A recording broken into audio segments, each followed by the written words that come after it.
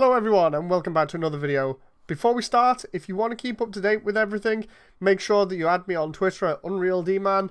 Make sure you click the subscribe button and the bell option and make sure that notifications are on all the time because of YouTube really messing up recently. Also, to make sure that everything gets seen by everybody else so we get the message out there and spread these videos around, please consider leaving a like. I know it sounds like begging, but as people know recently, YouTube is really starting to go downhill again, and it's the only way I can get these videos out there to you guys so that they are seen. It sounds totally stupid. If you want to see more about this, go look at the Completionist's Twitter post, which I'm going to link in the description. He says more or less the exact same thing. So any support that I can get at the moment to get these videos out there to you guys, to keep you notified on content in the future, any help that I can get on that would be very much appreciated at the moment. Anyway, on with the video.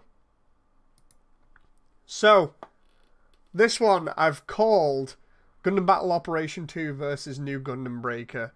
And under it, I've put a subtitle or a note that says, also known as the failings of New Gundam Breaker and the potential of Gundam Battle Operation 2. Now, I'm going to hit some key points here, and I'm going to ask whether you guys agree with me at the end and what you think, like normal. Just hear me out, right? So, New Gundam Breaker ultimately failed to gain support. This leaves the future of the Breaker series looking pretty grim, unfortunately, because it's still tied to the game's series in its name. The Japanese hate mob still absolutely cannot stand New Gundam Breaker, with it getting negative reviews all over the place, and with Western critics scoring it sometimes as low as 2.8 out of 10. It's not gained the love Bandai thought it would. This leaves the possible future of DLC content a faint hope for actual fans of the game, as they are very few in numbers.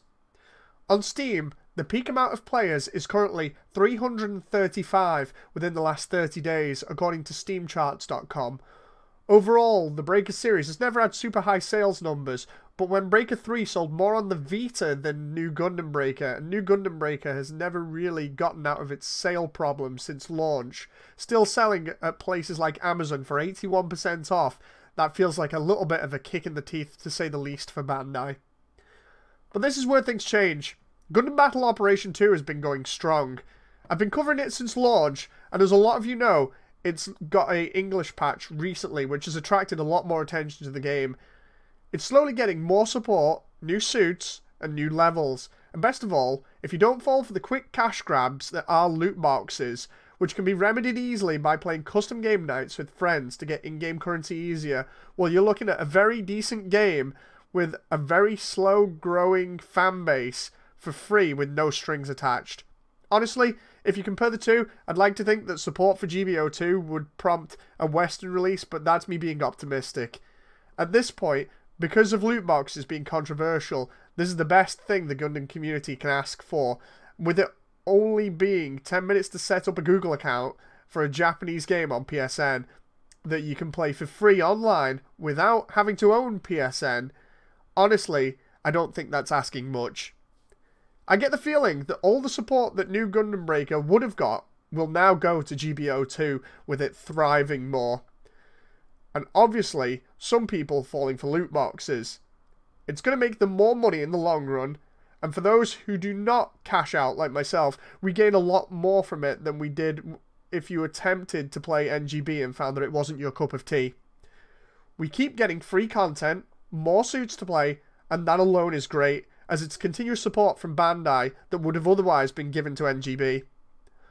Honestly, I can see New Gundam Breaker dying out slowly now, with hardly any support left for it, and this is by no means me ripping on the people that actually enjoy it. You obviously find something about it enjoyable, but it's just not the moneymaker Bandai thought it would be. So I feel like we're going to slowly start seeing more support for GBO2. Either way, what do you guys think? The guys that play with GBO2 with me, do you think this is like the correct assumption to make at this point?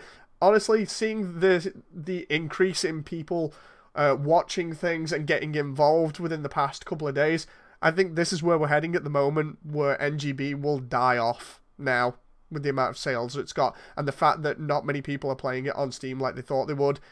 The whole thing with Denuvo going down, honestly, I don't think we can get much more out of that title. Anyway, GBO2 looks like the future, So full speed ahead. Here's to Bandai and making more free content for us to enjoy, new suits and everything else along the way, and to more custom game nights. Either way, leave your comments down below and let's see what we can get going in the chat in terms of a conversation. And like I said before, thank you for anybody else that's currently helping out keep the channel afloat and also get these videos spread out a little bit more, as it's always good sharing the news and seeing who else will join in on all this. Anyway, I'll see you next time. Bye!